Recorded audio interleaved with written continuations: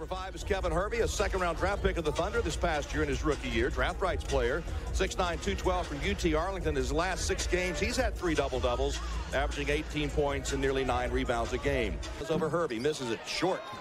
And the rebound to Gaddy. Up ahead, tries to get it to Hervey, finds him on the fast break and a lob in. And Hervey. Gaddy has a great eye for the floor. He sees his teammates. He made a perfect pass full court. Straightaway 3. This is Hervey trying, and he knocks it down. Kevin Hervey has a 3 made now in 18 straight games.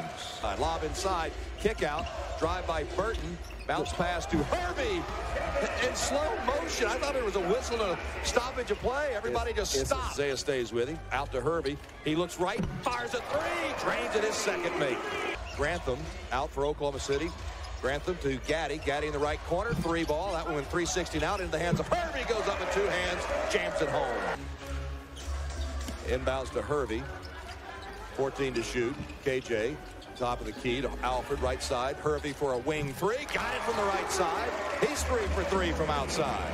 He inbounds a 3. That one nearly went down at the buzzer. Hervey has the rebound.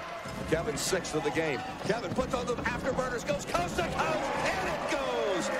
We've got a 2-point game. Kevin Hervey said, hey, I'll call my own number. I got this. Back to Scotty, 13 to shoot.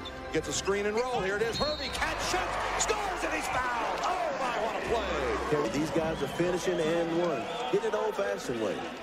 Tell you what, you're going to look for those guys in Vegas at the showcase. Wells wants it. They get it to Hervey instead, and he's fouled. That's a good foul by Miller. Hervey will trigger it, having a little bit of trouble. That's Hobson again. Finally gets it underneath. Block!